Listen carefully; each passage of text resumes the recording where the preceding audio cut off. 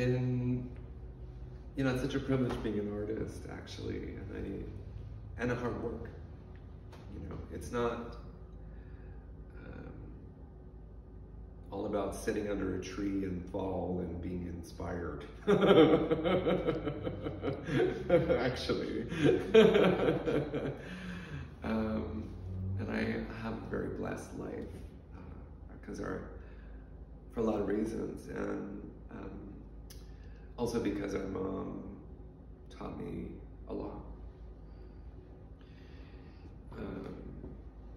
So many things, just witnessing her in the community, you know, and learning from that, and then understanding that those are important skills that I can apply to my work, you know, not to steal that strength from her, but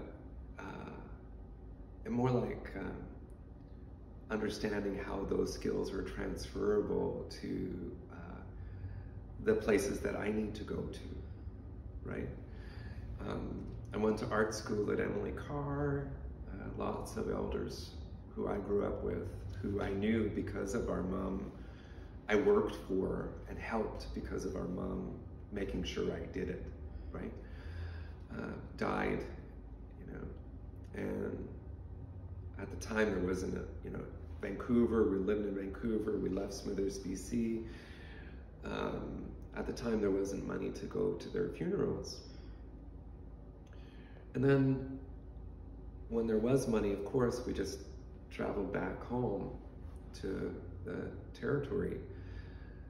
The one time I was saying to Grandma Violet, I don't think I can do this anymore. I'm just too sad.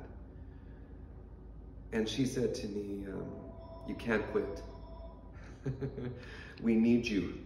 We need you. Your job that you have is you can go into places that other folks can't, and you can be an ambassador and carry our culture, you know.